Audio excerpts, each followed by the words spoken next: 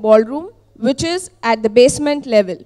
For this particular banqueting hall, we have 2 fire exits on my right and 2 fire exits on my left. The hotel is well equipped with fire safety installations placed all over the hotel. In case of an incident, please follow the instructions of the staff assisting you, as they would lead you towards the safer fire exit and further a safer assembly area. Specifically, there is no mock drill been planned for today. In case of requirement of doctor's assistance, please inform the staff assisting you, as doctors are available only on call. Our colleagues assisting you are well trained to face all the And a very warm welcome to all of you to the spectacular evening. Well, my name is Kavya R. Chavali, and I'm going to be a host for the spectacular show that's truly set to inspire all of you, experiment, and dazzle you. Well, ladies and gentlemen, to give a head start to this beautiful evening, it is only befitting that I now invite on stage the General Manager, India, Schwarzkopf Professional, Henkel Beauty Care. Please put your hands together. Let's welcome on stage Mr. Karthik Kaushik.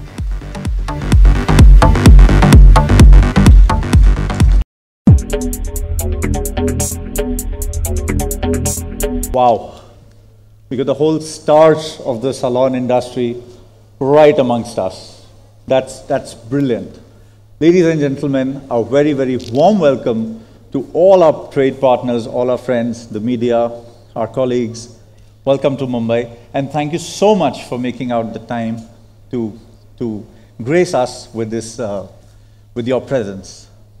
Really, really humbled to see so many people here. And the good part is the people have come in from all parts of the country, right from the east borders, from Guwahati to the west borders in Gujarat, right up from north, south, right up to Kanyakumari, Kerala. It's really, truly a good amalgamation. Really, a warm welcome to all of you. And I think all because of you and your contribution and your support. I think it would not have been possible without all of you being part of this great, great, great team that we are. So what's driving us as a company? Very clearly, it's the people who drive, and it's the trade partners who drive.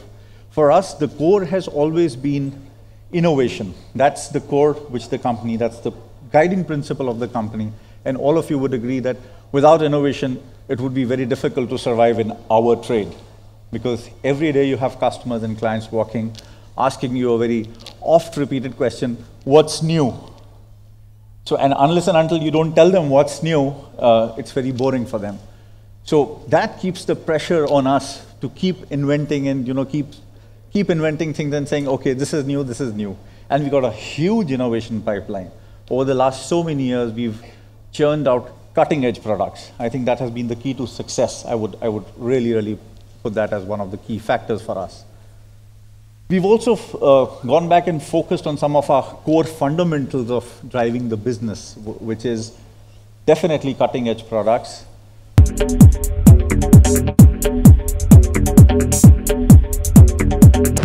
Okay, thank you all of you for coming tonight to what I would say the renaissance of Schwarzkopf Professional, because I think at the end of the day, it's interesting. Karthik says we are a best-kept secret, and yes, a lot of clients say that to us, or non-clients, because actually when we've done presentations, they always turn around and say, we never knew about you. But interestingly, interestingly in Europe, we have been, over the last 7 years, the fastest growing professional company in our industry. So we are really, truly a world number 3.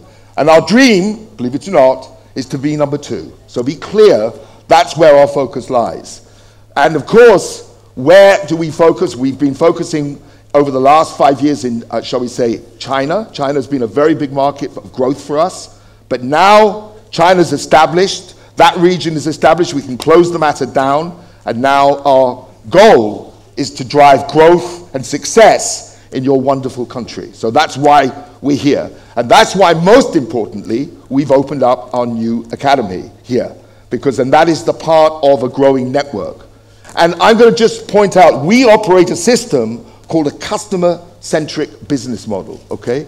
And Karthik referred to it. And what it means is that actually what we try to say, we put you in the center of everything we do. That's really the way we think, the way we train our staff, and the way we approach the market.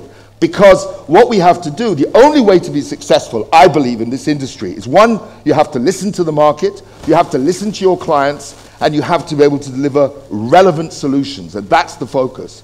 And we have this wheel that encompasses our clients, where we start off and we say, yes, first of all, you need innovations. You need good, great quality products. And they need to be exciting, and more importantly, they need to be seasonal. Second topic, you need to provide support. Support to allow you, our partners or potential partners, to be able to grow and achieve, most importantly, what we call salon success.